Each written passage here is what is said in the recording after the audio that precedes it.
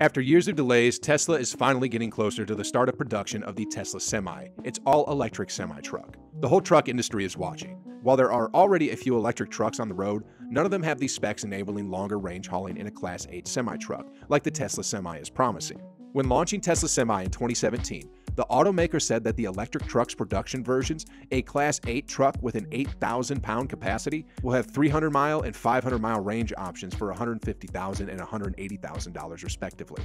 It would also have the lowest cost of operation of any semi-truck, making it extremely disruptive in an industry where every cent counts. However, the electric vehicle has seen many delays that cost it its momentum. When unveiled in 2017, Tesla said that it would come to market in 2019. And it started taking reservations from many companies looking to electrify their fleets. Tesla couldn't deliver the truck in 2019, so it was delayed in 2020, which became 2021, but now things are really starting to move. In March, Electrek exclusively reported that Tesla was building a production line for the Tesla Semi at a new building near Gigafactory Nevada to produce 5 Tesla Semi electric trucks per week by the end of the year. Tesla Giga Nevada, or Gigafactory 1, is a lithium-ion battery and electric vehicle component factory in Story County, Nevada. The facility, located east of Reno, is owned and operated by Tesla and supplies the battery packs for the company's electric vehicles. If fully built out, the building will have the largest footprint in the world. The facility is located at the Tahoe Reno Industrial Center, TRIC, and employed around 7,000 people at the end of 2018, intending to hire thousands more with a total of nearly 10,000 statewide. Future manufacturing programs may also move to Nevada.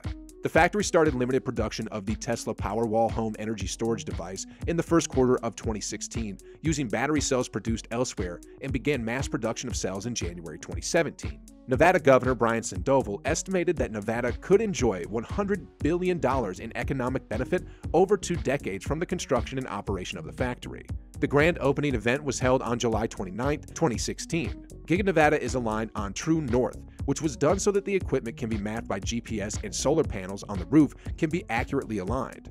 The factory has also been designed to become entirely energy self-reliant. Tesla intends to power the structure through a combination of on-site solar, wind, and geothermal sources. According to Tesla CEO Elon Musk, 100 factories like Giga Nevada would be necessary to transition the world to sustainable energy consumption without any increase in production density, such as switching to a dry electrode coating process. In 2014, it was announced that Panasonic had reached a basic agreement with Tesla to invest in a factory, estimated to cost $5 billion.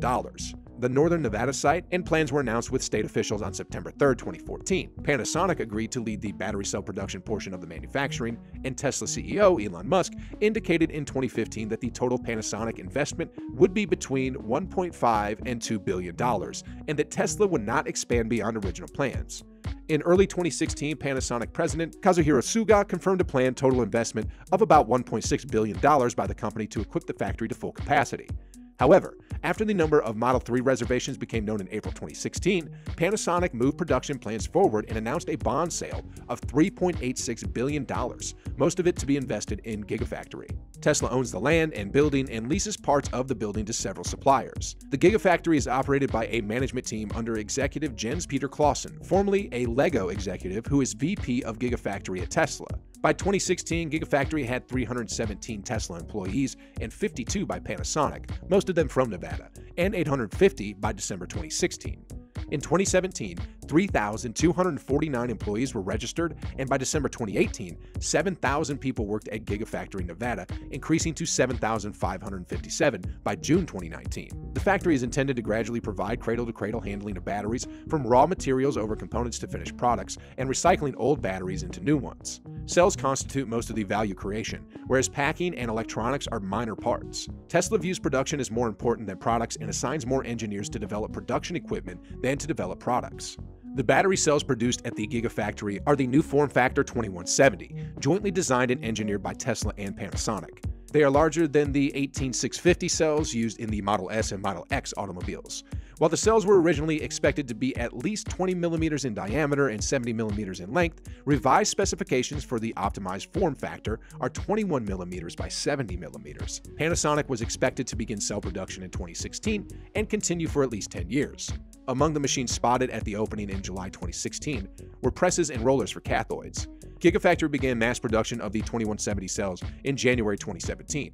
Only Panasonic cells are to be used in the US-made Model 3, and Tesla uses 2170 format for Model 3 and Powerwall Power Pack. Panasonic owns some of the cell production equipment in an area not accessible to others. By December 2018, Panasonic operated 11 cell production lines. Some of the lines were temporarily converted from storage (NMC) to vehicle (NCA) to increase supply for Model 3. Tesla uses nickel manganese cobalt (NMC) lithium cells for stationary storage, Powerwall and Power Pack, and nickel cobalt aluminum (NCA) lithium cells for vehicles. The cell components are then encased in aluminum cans made by Heitkamp and Thumann inside GF1 using 10,000 tons per year. An April 2019 report quoting former and current employees at Panasonic's side of the Gigafactory described how 500,000 battery cells per day were scrapped because of production defects related to carelessness, lack of respect for operating procedures, and the overall pressure to increase output. Panasonic delivered 3 million battery cells daily to Tesla in 2018. At the end of 2019, Panasonic had 3,000 US workers and 200 Japanese technicians at Gigafactory 1. Quality had improved to increase production to a rate of 30 gigawatts a year on the same equipment. Panasonic occupies more than half of the factory. On April 30th, 2015, Elon Musk announced that the factory, heretofore known simply as the Gigafactory, was now to be known as Gigafactory 1, as Tesla plans to build more such factories in the future. At the same event, Musk also said that he believed that other companies would build their own similar Gigafactories.